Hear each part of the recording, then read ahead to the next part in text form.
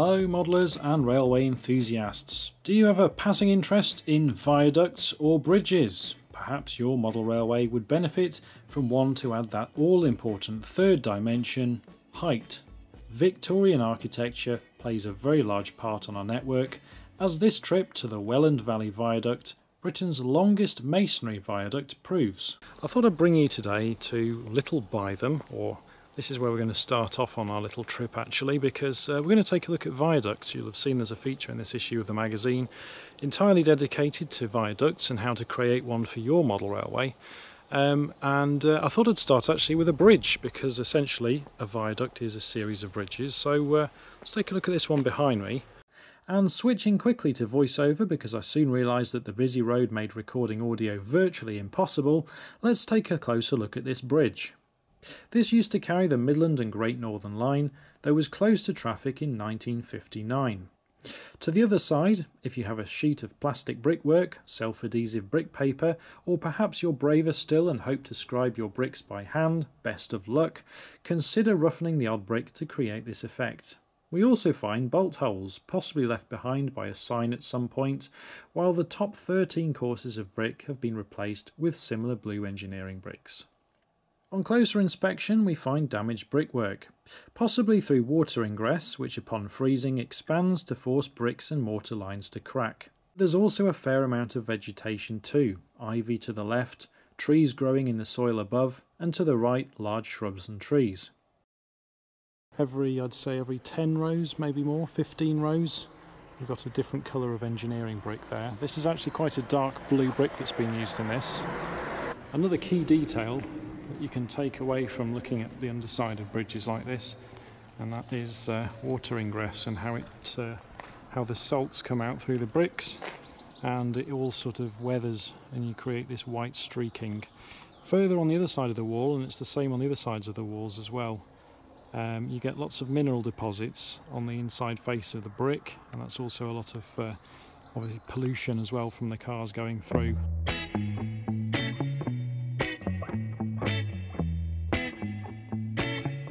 So literally just a stone's throw away we've got this 3-arch bridge, or viaduct even, although strictly speaking Network Rail class this as a bridge because according to this sign here it is Bridge East Coast Main Line 1/210. The original viaduct, pictured centre, was constructed in 1850, but when the twin tracks were widened to 4 in 1910, rather than demolish the structure, 2 similar viaducts were added either side, each destined to carry a line. Interestingly, the span of the arches, and hence their radii, are different to the original bridge, and this would make an interesting modelling proposition. To the side we find more modern additions, such as the flight of concrete steps with galvanised metal handrail, warning signs against trespass and the dangers of the overhead live wires, and contact numbers in the event of an emergency. Despite its age, the arches remain in remarkably good shape, and only a little green damp to the brickwork highlights the moist conditions above of the exposed ballast over the soil. A smaller arch can be found to the left-hand side, and again the return of more vegetation with potentially brick-damaging roots. Well, we're quite fortunate that in this neck of the woods we are actually quite blessed with many viaducts, and well, just a little bit further down the road we find ourselves with Bridge East Coast Main Line 1/216. Located near Cretan, this viaduct carrying the East Coast Main Line has undergone a similar widening process to that previously seen at Little Bytham. With additional structures either side, both similarly proportioned to the original, even the foundation run of bricks completed with a run of plinth bricks match those of the original. And, despite the speed of trains passing on the rails above today, the gap between each remains small. As rainfall and water ingress prevails, no doubt more so during the winter months, we see an accumulation of moss growth on the outer walls of the viaduct. Observing such small details and weathering your model to suit, be it with powders or a little flock, can really elevate those finishing touches. Note the ornate cast iron downpipes leading to a soakaway for drainage too. This viaduct lacks a winged retaining wall to the sides, possibly because of the low angle of the slope of soil. So, if you don't quite fancy modelling all that extra brickwork, consider this as a solution, all while making your model look right to the eye.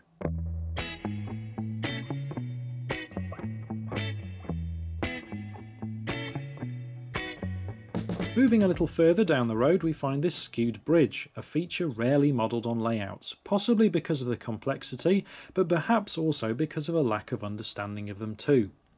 Besides a healthy amount of vegetation sprouting from the courses of the angled wing walls, I thought it would be a good opportunity to study how the brickwork is achieved under the arch. Remember, this is a bridge, and though skewed viaducts aren't as common, they do exist and might just add a little more interest to your layout than a standard viaduct. A skewed bridge or viaduct is one that isn't perpendicular to the road or river passing or flowing underneath it. Looking underneath the arch here, you'll note how the bricks follow a helicoidal line, always running perpendicular to the two outer arches. Hopefully this might provide inspiration before you decide to cut into your next sheet of plastic brickwork or scribe into that freshly applied modelling clay or foam material. And so it was time to visit the mother of all viaducts, the longest of its type in the country and still in use today. Located in Rutland, measuring 1,275 yards in length and at a cost when constructed equivalent to £1.4 million per mile in today's money, is the Welland Valley Viaduct. Right, well I'm now at the Welland or Haringworth Viaduct, which crosses the River Welland and three other roads, and this is GSMI-42, the longest viaduct in the United Kingdom. So underneath the bridge, or at least under this arch, we've got a bit of a history of the line. The navvies, who obviously were instrumental in the construction of the viaduct. Construction of this started in 1876.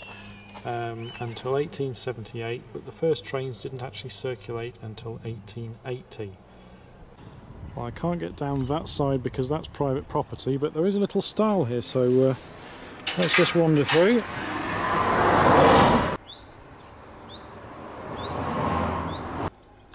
I think each of these arches is approximately 60 foot in height, but one of the things that you probably won't spot are these large drains, which are I mean, it's July, so it's a good week since we've had any decent rain, and they are still dripping water. So in winter you can imagine there's quite a lot of water coming out of these, just dripping onto the land below. Now, constructed in blue engineering bricks, it's had a lot of red brick slips put in recently, over the years. Most recently it's been repointed, and the plan is to increase line speed from 20 miles an hour to 60 miles an hour, and I'm told that's by, funnily enough, making cuts to some areas of the viaduct to allow for expansion or contraction, or rather so that the shear will take place there rather than in the bricks. Something I find quite interesting looking at this viaduct is these little indents in the columns. Obviously we haven't got any here. This one has two. You can just zoom in. The one next to it only has just the one. Perhaps the one next to it was filled in, or they were slightly higher up. You can see there's been some repair work there.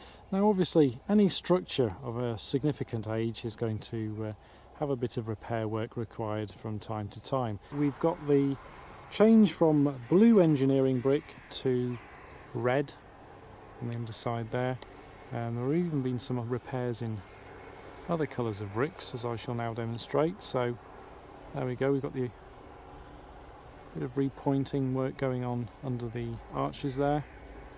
Some of these arches we have iron rods which will go from one side of the arch right the way through to the other, to sort of tie the two arches, or two arch faces if that makes sense, in with each other and prevent them from moving outwards.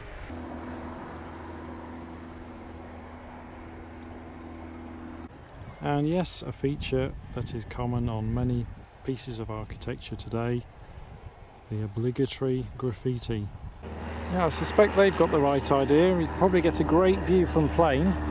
Well, it looks like I've reached a bit of an impasse on that side. There's a road and a bit of a ditch to get to the other side, so I'm going to hop back in the car now and see if we can see something from a little bit further down, see what we can find on the viaduct at the other end.